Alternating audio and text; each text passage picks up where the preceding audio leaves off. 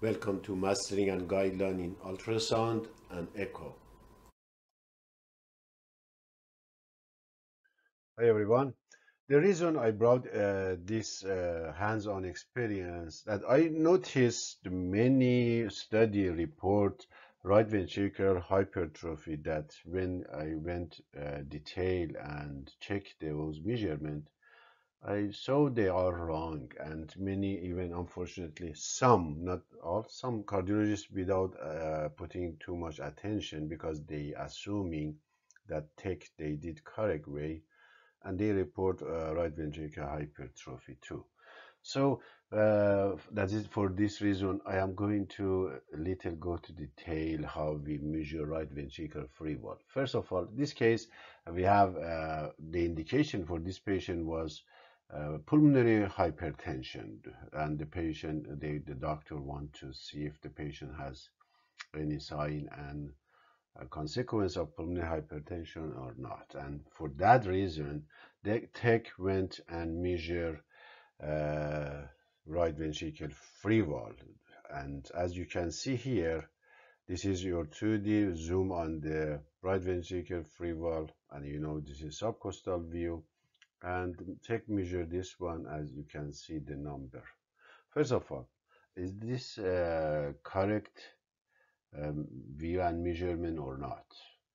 You have to give exactly reasoning, is that right or not, and what is the correct measurement on this case if you want to measure on this case. Here is another case. As you can see on this patient, again the tech want to measure right ventricle free wall.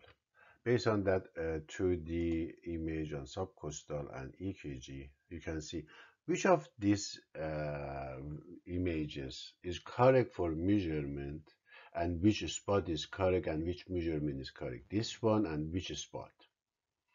This one or which spot, or this one. So you have to pick up which of those three is correct, has correct moment and measurement, and find the correct measurement. Okay, now let's go for explanation. For correct measurement of right ventricular free wall, we have to follow four rules. First, we have to pick up the correct view, and why and how, why a correct view is important. I'm going to shortly explain. Second, what time of the cardiac cycle we have to measure. Third, which spot of the wall from the annulus to the apex, which part we have to pick it up.